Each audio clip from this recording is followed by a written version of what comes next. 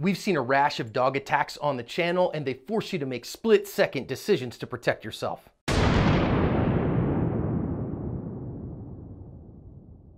Thank you for joining us on today's active self-protection lesson. I'm your host, John Correa. Today's video comes to us from Milwaukee, Wisconsin in the United States. The new Mantis X10 firearms performance system has all the goodness of the original, plus holster draw analysis and recoil analysis. It's a fantastic upgrade and I recommend it highly. The good guy in this video who's coming outside right now is waiting for his daughter to take her to the store. He's actually a peace officer and he sees out of his corner of his eye a couple of dogs loose in this yard. From here we have audio. Let's listen in and then we'll come back.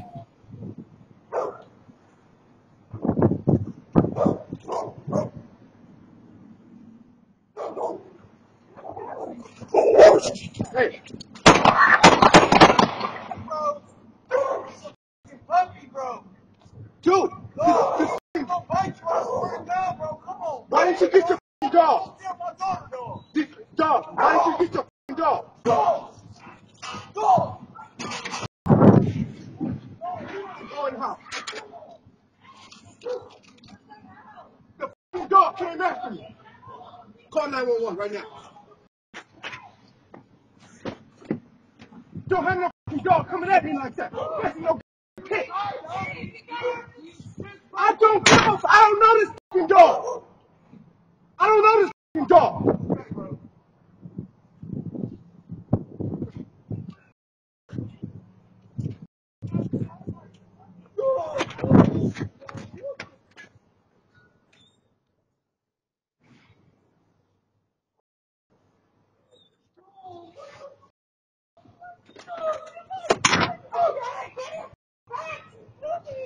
What the f you want me to do with him?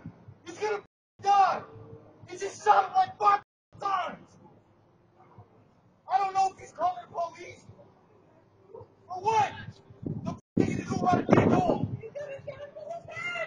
He's not gonna leave. The dog is dead. You got money for that?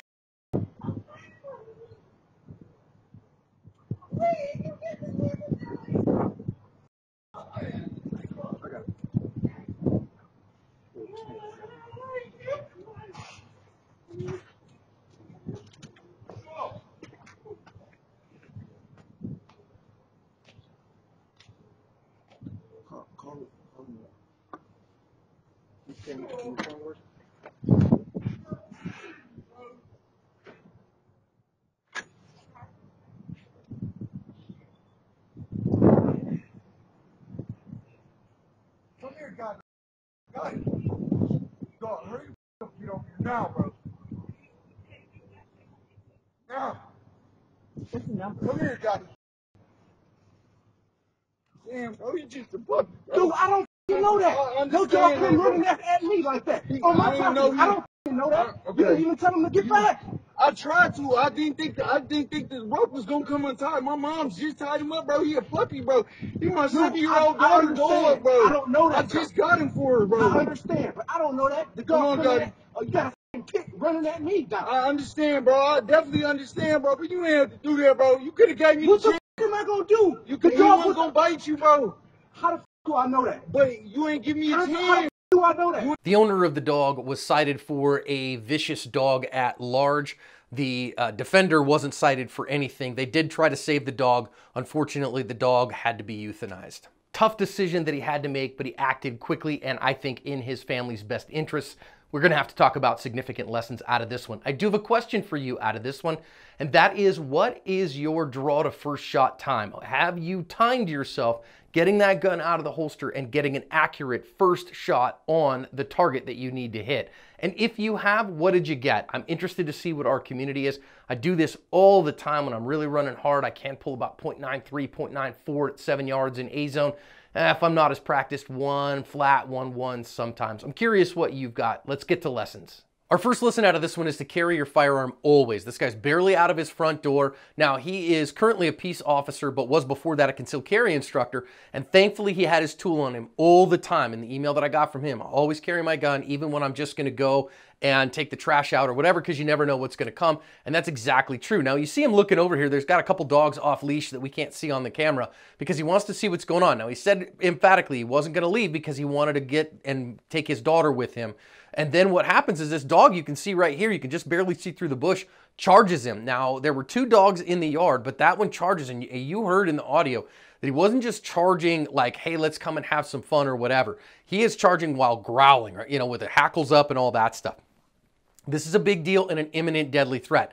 So this is the beep, guys. When things go down, you're going to have to be able to defend yourself very quickly and decide, what am I going to do? Is a dog coming in this manner a deadly threat? 100% yes, it is a deadly threat when it's coming after you. So he gets moving and starts drawing his gun. And he gets his gun out and on target here in about 1.6 seconds. And from concealment on the beep, when things are weird, you're not on the range, you're not anticipating things, that's not too bad. I will tell you that the faster you can get your gun out and on target, the better off you can do and the more options that you have. Now notice he didn't shoot right here. He got the gun out and ready though, because he moved offline and that moved the dog. The dog stopped for just a minute to see what the heck was going on. So getting the gun out quickly gave him an opportunity to assess.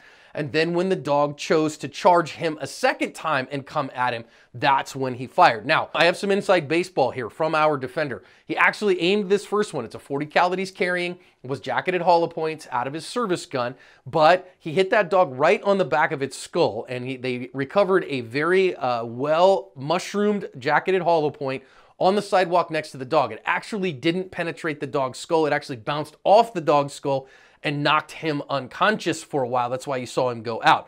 So that first shot may not do as much as you think it did. That's why he kind of jumped over, and now he got 3 more shots at the dog, at least 2 of which hit the dog. One of them might have gone into the berm. Now, I want to talk about this. Recognize that dogs are property, okay? This isn't like shooting a human being. A dog aggressively attacking you is not going to cause you problems if you shoot that dog. Now, you're going to end up talking to the cops and you're going to ruin the rest of your day. You might end up sending your gun as evidence.